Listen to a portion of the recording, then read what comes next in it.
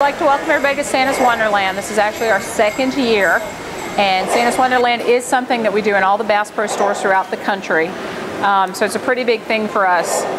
It's just a thank you for our customers, and it's also just trying to get back to the traditional Christmases. So everything in our Santa's Wonderland is on the traditional Christmas theme. We start off with a live Christmas tree, and this Christmas tree this year is actually from Ladies Island, South Carolina, but it's real. We also going back to using the old-fashioned kind of Christmas lights too, which is fun. One of our other big things that we like about Santa's Wonderland is we give the kids free times to do crafts. As you can see, we have somebody writing a letter to Santa right now. And the Santa's letters, the kids can fill them out while they're in the store, and we give them to Santa, and Santa will email them back in a couple days, and also throughout the holidays to let them know what other events that we've got going on in the store.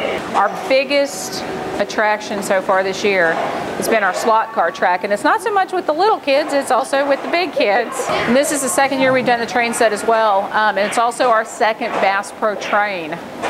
So folks that like to collect the trains have the opportunity to come in and do that, but this is our Bass Pro Express.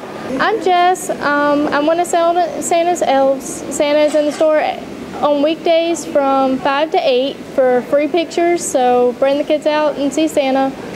On weekends, he's here from 10 a.m. to 9 p.m. on Saturday and 12 to 5 on Sundays.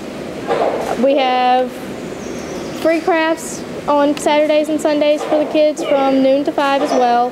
So as long as Santa's here this weekend, we'll be building a moose ornament, and next week we'll be doing a Rudolph cone ornament that you can put stuff in and hang on the tree.